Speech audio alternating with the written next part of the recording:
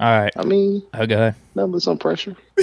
I want to go back again. I got some questions about the Killer B era. Uh-oh. And you were part of it. I mean, I guess. He's the fourth member. Is he fifth? I mean, No, we got Ben, Brown, Bell. He might be sixth. No, we throwing Martavis in there and Boswell? It's Ben. It's L. Bell. It's AB. Then I go with my man Vince, a.k.a. Vince. Then I'm throwing... I got... Martavis or Boswell, right? I probably go Boz. Yeah. I go Boz. But either way, he's an original member. He's an original founding member of the Killer Bees. Yes. How many rings you think you guys should have won during that time period? None. If we could have won them, we would have won them. You guys understand? We were running against a buzzsaw. We played against probably arguably one of the best coaches and one of the best players to ever play football, along with one of the best tight ends to ever play football. Like, know what I mean? You got to understand. Like, we were in Tom Brady's Jordan era. Ain't that the truth? How many Hall of Famers didn't get a ring because they had to play Michael Jordan? Mm-hmm. Does Reggie Miller suck? Does Patrick Ewing suck? Do they suck? No, they don't suck. Does Karl Malone and John Stockton suck? No. I know we ain't gonna say that Sir Charles Barkley suck. I know we ain't going there either. I mean, what do you want to say? Like, everybody's like, oh, was it Ben? Was it this? No, it had nothing to do with us. Yeah. We were good. You know, you win some, you lose some. There's some pluses and minuses in there. But, man, when you're going against one of those guys, if you're going against one of those guys, it's tough. No. It's tough, man. Go ask the Cowboys how they felt when they had to go against Joe Montana and then Steve Young. You think they were like, oh, yeah, we suck. We underperformed. Like, what you want to hear? You want the truth or you want me to lie and make something up and make excuses? I'm not going to make excuses. That's the reality. Oh, you guys lost to Jacksonville. Yeah, we would have lost to Jacksonville and then we would have went and played the Super Bowl. That's even buzz. I think you guys beat the Patriots. Like, what you want me to say? I mean, because that was the same year with the whole Jesse catch, no catch situation. Yeah. But if I remember correctly, you got to pick that game too, right? I did. You did pick all break. So you was what we needed. What we tripping on? Yeah. You was going to run it back in that would have been at home too. Come on, bro. The Jesse James catch would have gave us the 1 seed. It might have. I mean, but shoulda, coulda, woulda things happen all the time. You don't know how many times I've been in football games and we've gotten away with something egregious. Bruh, I'm just like, that's ball, man. Ball don't lie. I still don't understand how we got out of the wild card. Cincinnati, the game where Ben leaves, Shea gets the strip. Like, that's not supposed to happen. That's crazy. When Vontaze hits AB, we're all on the sideline, and Boswell looks down at us and is like, oh, y'all boys ready to go to the playoffs? Yeah, it's nuts. It's ice cold. He goes out there and boots. He's like, we're about to win. Like, it's over. Like, Vontaze put us in the playoffs. It's nuts. That's after the boys had ran into the locker room. It's crazy. Yeah, it was crazy. So I'm saying, like, football is a game like that. Like, that's why people love it. That's why I love it. No. But for real, though, running into a person in their GO era, that's a difficult that's a tough mountain to climb. It's tough. I hear what you're saying. Now, I got a spicy one for you. And you might even remember this. Uh-oh, here we go now. People are tagging me on this screenshot of an old tweet here. And it kind of has to do what we're saying a little bit. So this is from Team Dad. Happened 6 days ago. You might remember it. 5-6 days ago. It happened 6 days ago. You might remember. He wanted us to ask you this. Jesus. Honest question. Mike seems like a great players coach, but why do his teams often seem unprepared, lose to teams they should beat, costing them a playoff spot or better seeding, and why did they underperform in the playoffs, especially recently? 5-8 the last 12 years with a Hall of Fame quarterback. And then you said, I can answer this question easy, but y'all not going to like the answer. I mean, I just did for the most part at the beginning of my career. That was the answer. The second time we lost to the Browns, everybody was hurt. We played 3 games in 12 days. Bud tore his ACL. The other year before that, our 5th string quarterback, a guy named Doug, was at quarterback. Like, what do you guys want us to do? Like, you want us to, like, what, I'm just saying, like, nobody in the NFL sucks. Like, everybody has this preconceived notion. Please say that again. Or just, Vince, like, please say that again, because they don't believe it, bro. They don't believe it.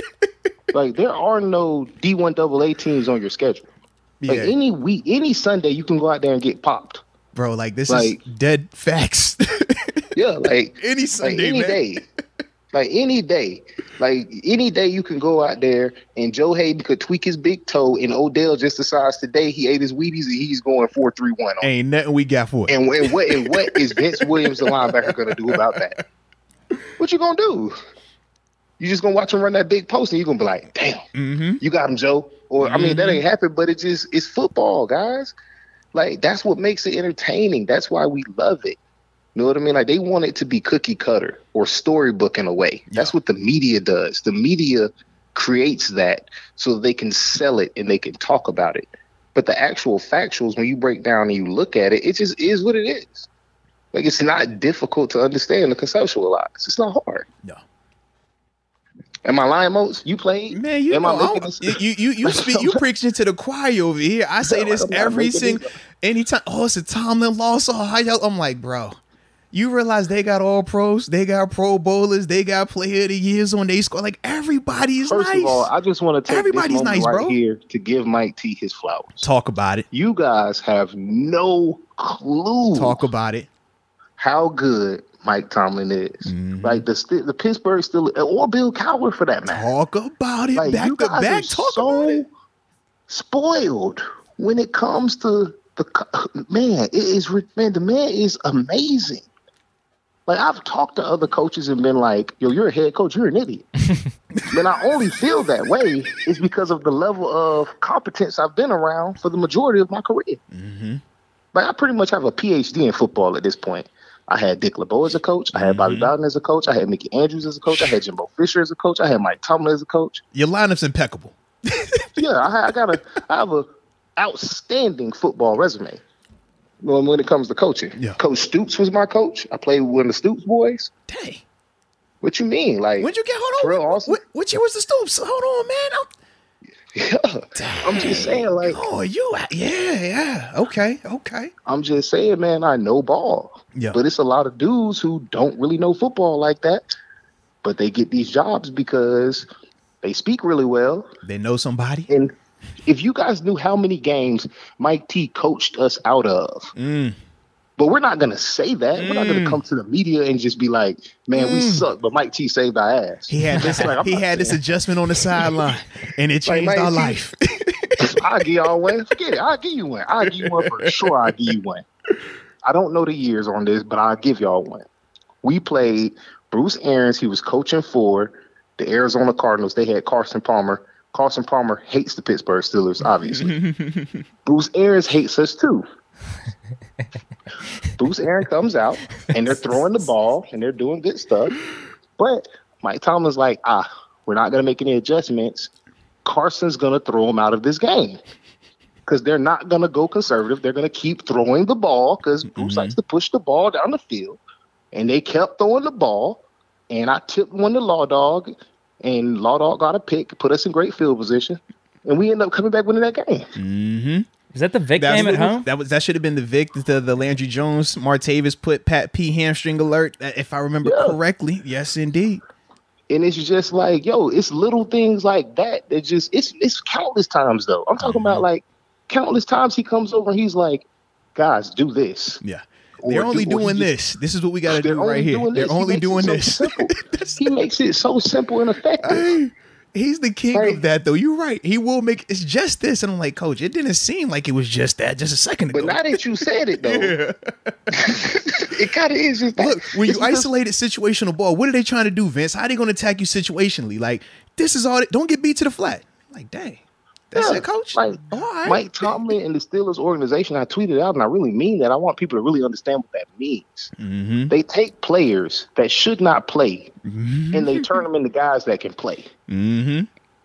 Like, you shouldn't be able to thrive like that. Now, very rarely do people's career flounder with the Steelers, and they go other places and have Pro Bowl performances.